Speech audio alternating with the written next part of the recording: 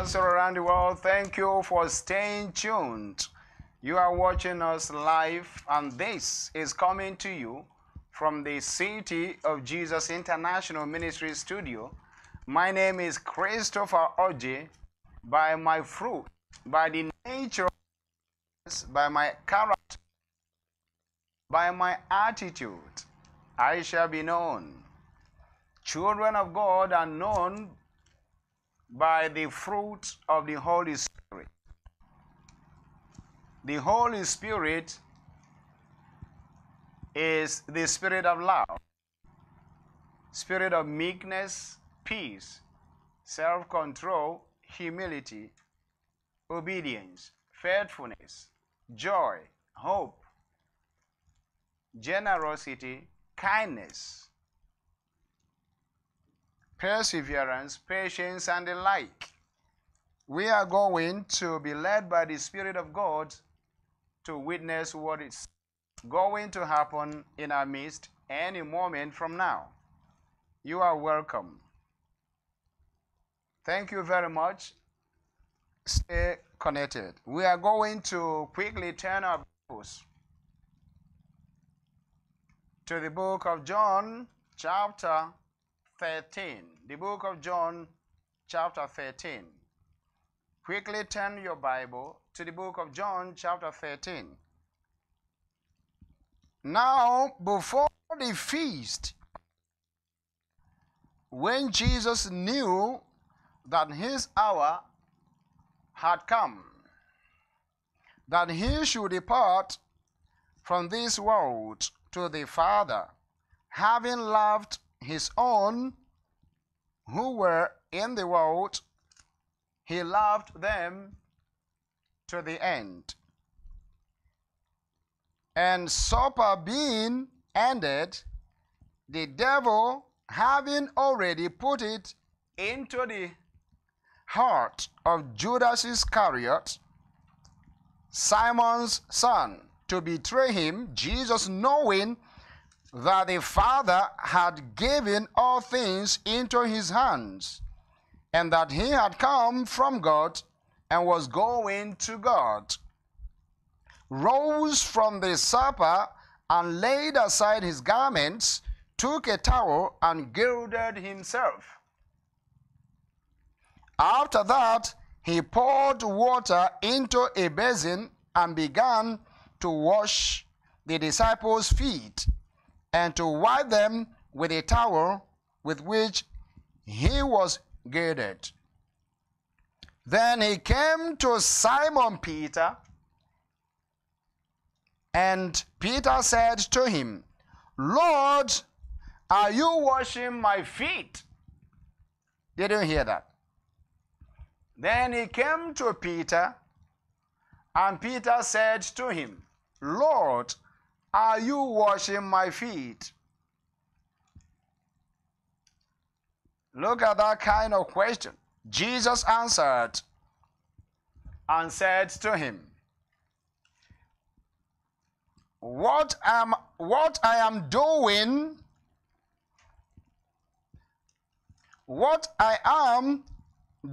you do not understand now, but you will know after this. Peter said to him, You shall never wash my feet. Jesus answered him, If I do not wash you, you have no part with me. Take note of this. Let us read it again from verses 8. Peter said to him, to who? Jesus Christ. Peter said to him, You shall never wash my feet. Jesus answered him, If I do not wash you, you have no part. Simon Peter said to him, Lord, not only my feet only. Let us read it again from verses 9. Simon Peter said to him, Lord, not my feet only, but also my hands and my head. After seeing the divine significance of what Jesus was about to do to him, Peter allowed him to act. Think about this. Simon Peter said to him, Lord, not my feet only, but also my hands and my head. Jesus said to him, he who is bathed needs only to wash his feet, but is completely clean, and you are clean, not all of you. Jesus said to him, he who is bathed needs only to wash his feet, but is completely clean. And you are clean, but not all of you.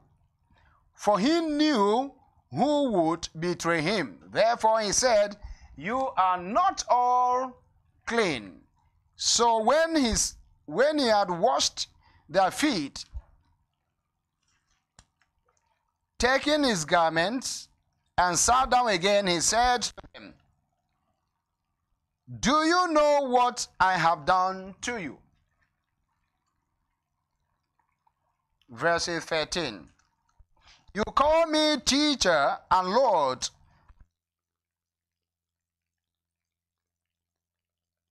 Then your Lord also ought to wash one another's feet.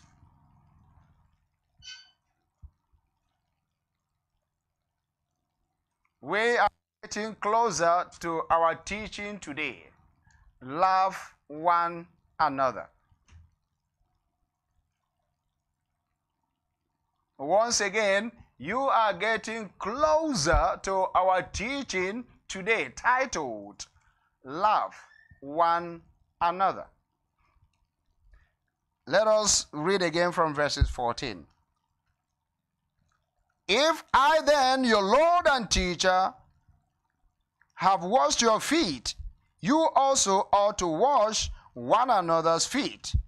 For I have given you an example that you should do as I have done to you. Most assuredly, I say to you, a servant is not greater than his master, nor he who is sent greater than he who sent him. If you know these things, blessed are you if you do them. Many people in the world today talk about love, know about love, and read about love. But not everyone in the world today is acting love and doing the works of love. Verse 17, I read again. If you know these things, blessed are you if you do them. For instance, love itself obeys God's commandments. If you have the love of God in your heart, you will be the doers of God's word. I'm referring to everyone in the world. If you have the word of God in you, you will be doers of the word of God. You as an individual, if you have the love of God in your heart, you will be a doer of the word of God. It is not all about knowing the Bible from the beginning to the end. It is not all about knowing things that will promote morality, peace, and unity. It is all about acting on them. Love itself must be practiced. Love is practical.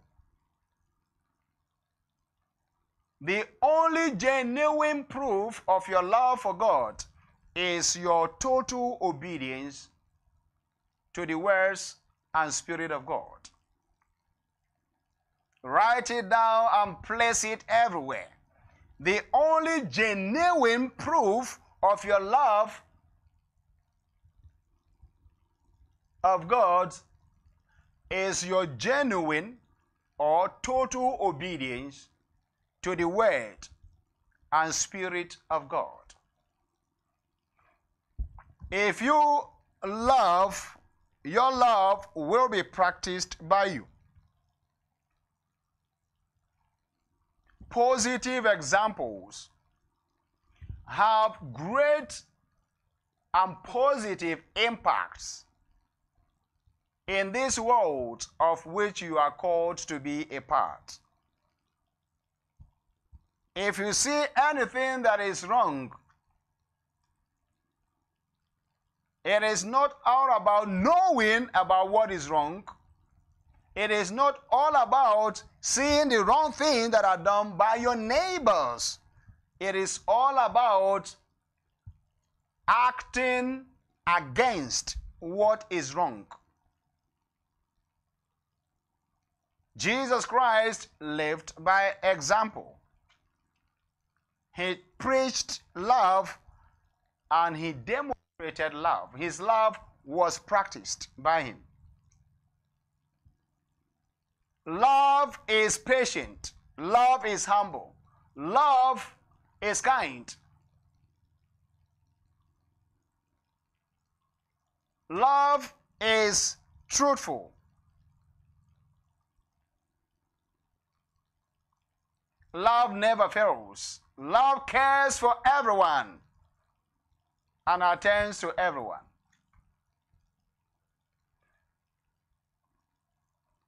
Jesus Christ took his time out to attend to his disciples because of the love of God in his heart.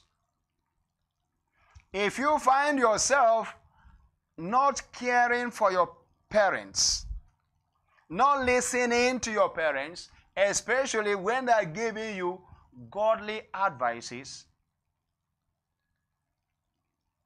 the love you have needs deliverance. If you find yourself not listening to your husband or to your wife, to your boss in the office, or to your colleagues, especially when they are telling you something that is godly,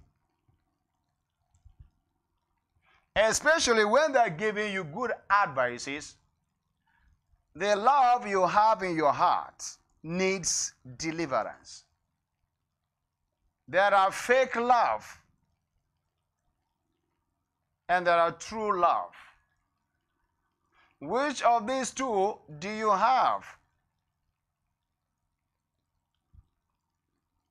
The real love of God is only found in Jesus. Jesus Christ is the symbol of God's love, and Jesus Christ is the Word of God. How is your relationship with the living Word? How often do you study your Bible and put the words into practice? Love must be practiced. The only genuine proof of your love is your obedience to the Word and Spirit of God. Let us read on. Because of time, we are going to read again from verses 34 to 35. The same chapter, John chapter 13. Let us read. A new commandment I give to you, that you love one another as I have loved you, that you also love one another.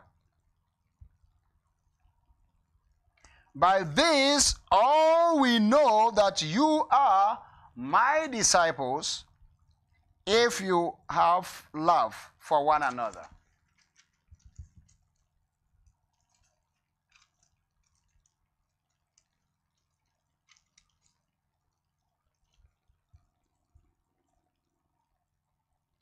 Did you hear the commandment of Jesus? Remember the title of today's teaching. Love one another.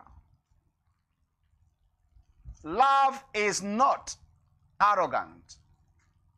Love is not disobedient. Love is not rude. Love is not stubborn.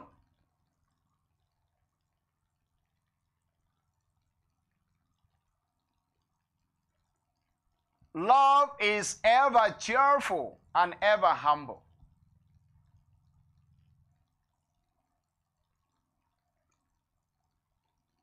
Do you ever want to be loved? If the answer is yes, how many times have you given out your own love to God and to your neighbor? That which you plant, you will reap. No one plants hatred and expects to reap the fruit of love.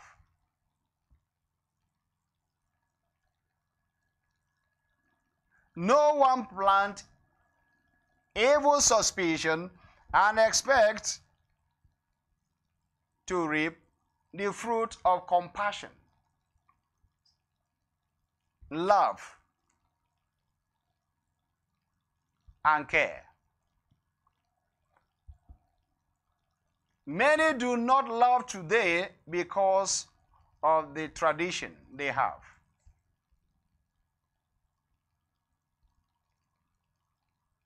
Many only select people to care for. Love is not lust, and lust is not love. Love is not sexual immorality. Go into the world today and you see that many have turned love into lust and lust into love. The definition of love remains the same yesterday, today, and forever. No tradition in this world will change the ancient definition of love. Love is holiness. Love is purity. Love is self-control. Love is sincerity. Love tolerates everyone. Love dwells with everyone. Love accepts correction or corrections. What kind of love do you have? The love of God cannot be limited. The love of God attracts God's blessings. Love expresses itself in forgiveness, not in bitterness, not in fear, not in worries, not in doubt, not in strife.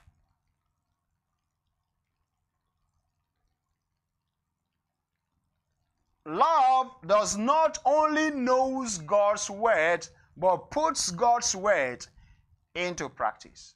Jesus Christ is the symbol of God's love.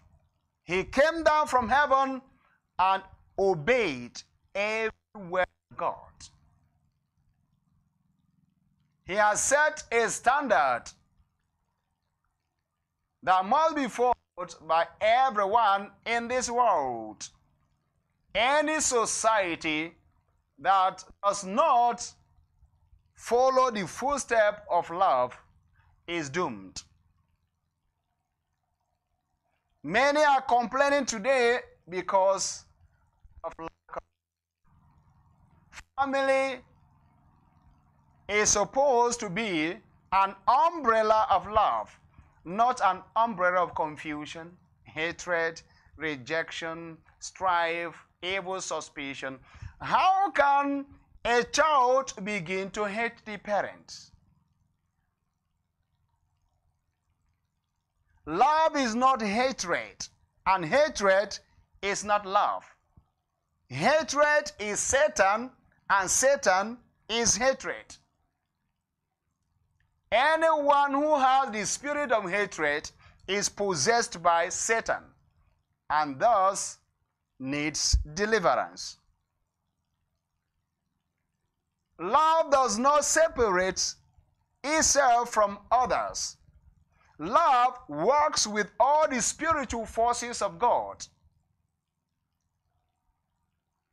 Love works with others in the society. How can parents begin to hate their own children? Where there is love, there is nothing like hatred. Love cares for everyone. Love overlooks the wrongs that are done. There is no one who has committed sins that the love of God in your heart cannot forgive and forget. Write it down and place it everywhere. There is no one who has sinned against you that the love of God in your heart cannot forgive and tolerate. If you truly love God, you will love yourself and love your fellow human being. Satan is the king of hatred and the ancient spirit of division and confusion. He came into the Garden of Eden and separated the man and female, the man and the female that were created by God from God himself. What is the purpose of hatred in your heart? Is it not to cause separation, confusion, disunity? Is it not to detach you from those who are sent by God to help you? Those who are sent by God to help you could be your own child, could be your parents, could be your husband, could be your wife, your neighbors, or your co-business partners. Those whom God has sent to help you could be the leaders of your country. If you have the love of God in your heart, there will not be any room for evil, suspicion, hatred, division, separation, divorce, enmity, stubbornness, rudeness, arrogance, disobedience. Why do you have all this in your heart? Your heart is the dwelling place of love and not hatred. Your heart is created to be the dwelling place of God's love. Give God the chance. In other words, give love the chance. God is love, and love is God. Anyone who abides in God abides in love. Anyone who abides in love abides in God. A life without God is a life of hardship, poverty, penury, suffering, sickness, disease, attacks, confusion, rebellion, separation, and the like. Adam and Eve were separated when hatred entered into them. When your life begins to disobey God, you are possessed by Satan. You don't need to say, I don't have an evil spirit, when your life is already disobeying God and his living instructions. If you want to disobey Satan and his evil suggestions. Satan creeps into people's mind to poison their mind against their family members. Satan creeps into people's conscience to poison their conscience not to believe in the living God Almighty, Jesus Christ, and the Holy Spirit. Remember, as a human being, your life comes from God, and not Satan. You did not create yourself. God created you to be a child. God created you so you can come into this world and be a child of love. Love is very important because love itself is the greatest spiritual quality that any human being can have. Love does not consider race, nationality, gender, age, status, family background, and the like. Love does not consider physical appearance. When God created man, He was not looking at the physical qualities. He was looking at spiritual qualities, of which love is one. If you are physically able, whereas spiritually you are crippled, what is spiritual disability that is? If you are physically fit, but spiritually very weak and incapable to face the unseen enemies of life, what a great disaster and spiritual challenge that really is. It is better to be spiritually strong than to be otherwise. It is better to be spiritually powerful than to be otherwise. The best time to love is not when you get old or when you are in need of help. The best time to love and care for your fellow human beings is not when you need something from them. It is also when they need something from you. Love is given to be shared. Write it down and place it everywhere.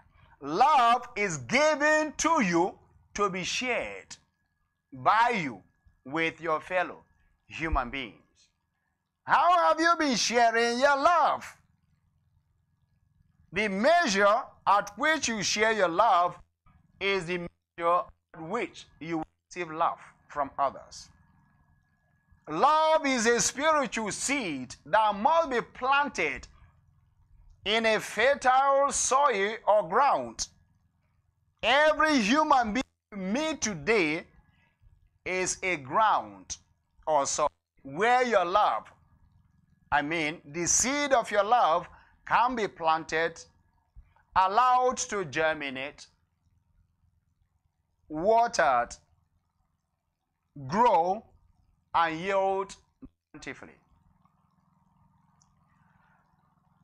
Love cares for strangers, people that are not part of your family. God Himself is love, and He is the God of strangers. He is the God of strangers and foreigners. How do you treat foreigners where you are? If you maltreat them, do you not know that you too are a foreigner in this physical world? All of us came from the unseen world where God lives through His word and by His Spirit, and one day all of us will leave this physical world to meet God. They show that all of us in this physical world, irrespective of where you have found yourself and where you call your own nation, are strangers. If strangers are now oppressing other strangers, where will they be free? If a stranger finds another stranger and begins to oppress that very stranger, when will their freedom come? We must be released one day from the imprisonment of this physical world into the enjoyment of another world, the world of glory, where God Almighty, Jesus Christ, and the Holy Spirit live. The love you give, the care you give, not just to yourself, but also to your siblings or sibling, to your parents or parents, to your children or child, to your husband or wife, to your in-laws, to your neighbors, and everyone in the world.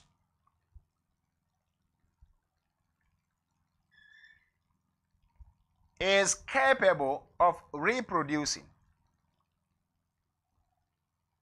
What you plant, that you will reap. Many have planted hatred. As I said, hatred is Satan, and Satan is hatred. Many have planted hatred, and today they are going through generational curses. If your family continues life in this manner, if your family continues life in this manner, what will become of the incoming generation? What kind of generation do you expect to have in the nearest future? That is why we must plant the gracious seed of love. Jesus Christ, God's most powerful seed of love, was planted in the earth to produce a family. Today, multitudes, millions and billions are born again through God's most powerful seed of love, Jesus Christ of Nazareth, the Son of the living God. What seed are you planting? Judas Iscariot planted deceit. What seed are you planting? Let us take a look at people that planted good seed of love. Find your time to read the book of Acts, chapter 10.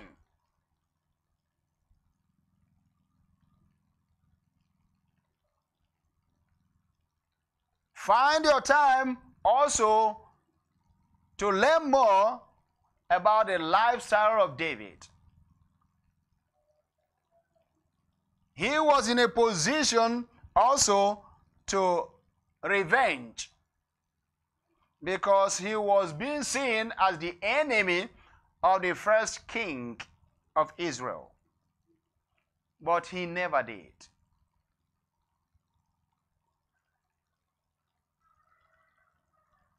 He said to himself, I will never be allowed to be used.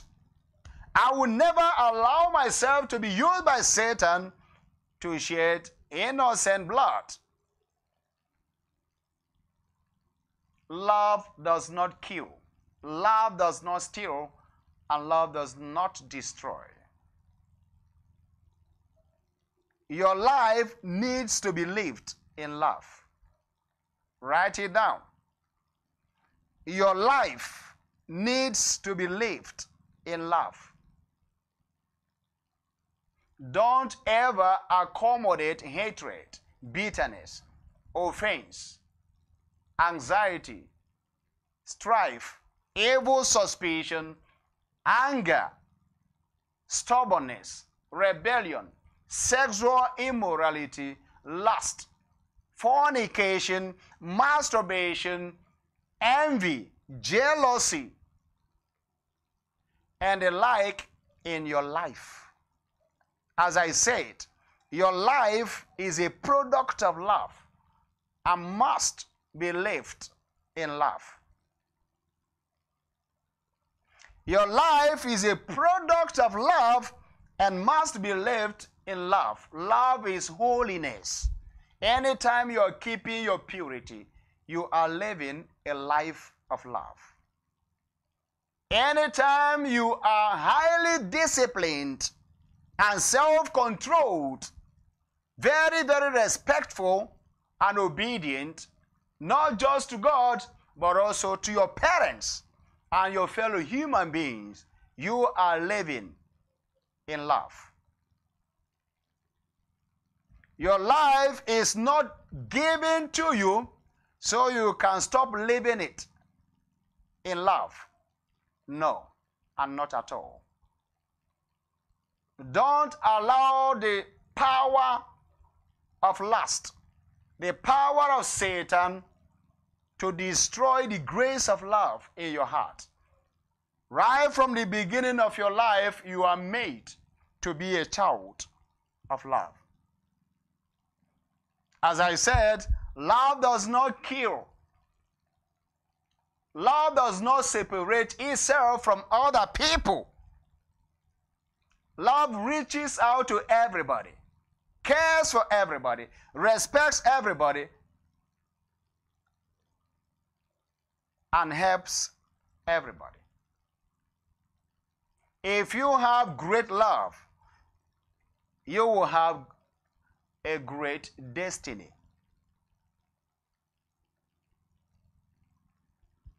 If Satan wants to destroy your destiny, he will first and foremost destroy the love of God in your heart. Look at the way the heart of Judas Iscariot was hardened because the love of God in his heart was totally destroyed by Satan.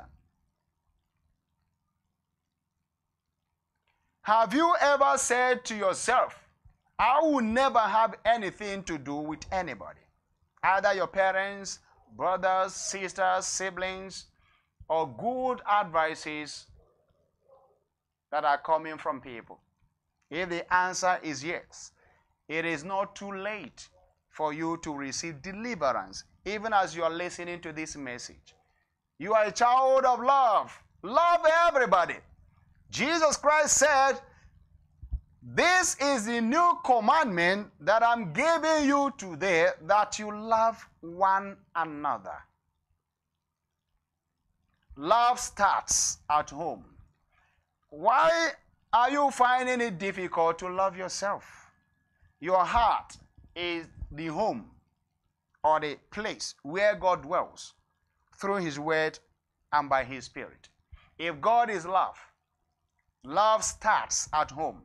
You cannot say within you, if truly you are a child of God, that you are not loved and cared for. Why should you make that comment? Why should you believe that? Why are you depressed? Why?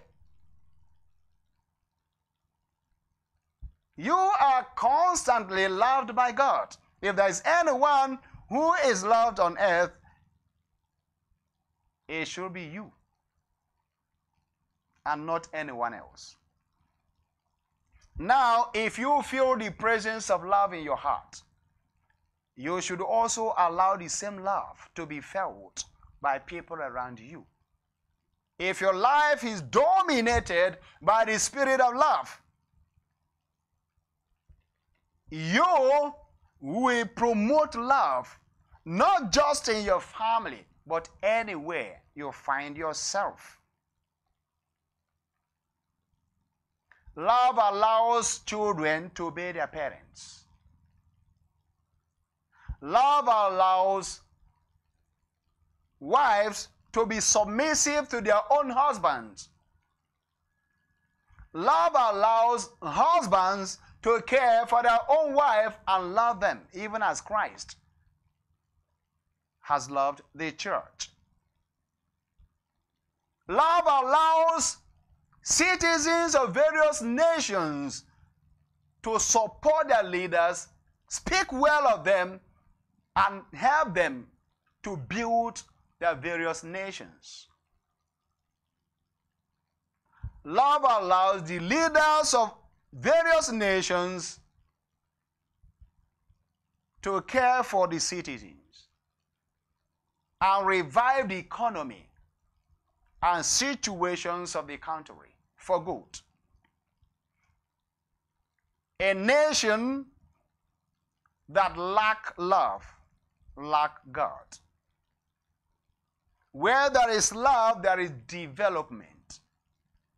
There is joy, there is peace. There is cooperation and mutual understanding. Let us allow love to drive our lives. Let us learn to love one another for God's sake. Love helps people without expecting anything in return, because love is love. If you have love, your life will lack nothing and want nothing.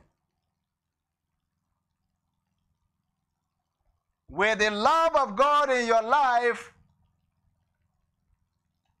every other person that is absent in your life does not matter. You with God, whose name is love, are the spiritual majority. Love has never been defeated. Love will never be defeated. Your life cannot be conquered if your life is driven by love. Do you ever want to always remain victorious in your career, in your daily encounters with the challenges of life? If the answer is yes, please learn to love one another. I believe that this brief message from God, Jesus Christ, and the Holy Spirit has drawn your life closer to God. The everlasting love of life. Remain in the presence of love, even as you allow your soul, spirit, and body to put the words of God into practice. Let us pray. Father, we thank you for the lives of your children. Give them the grace to have the grace and spirit of love in their hearts. Let the seed of hatred be permanently destroyed by the fire of the Holy Spirit. Let there be understanding, cooperation, obedience, tolerance, forgiveness. Let them live together, dwell together, work together, and do things together for your glorious name, both now and forevermore. In the name of Jesus Christ.